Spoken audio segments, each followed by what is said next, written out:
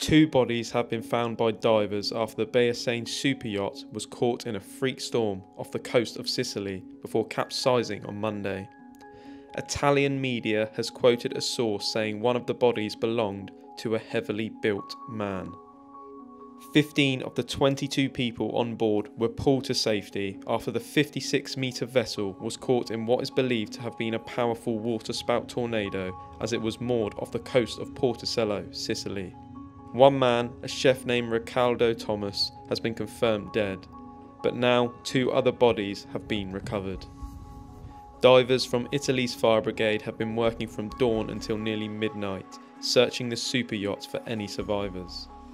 Extensive search efforts will now continue as rescue teams will hope to find those that are still unaccounted for.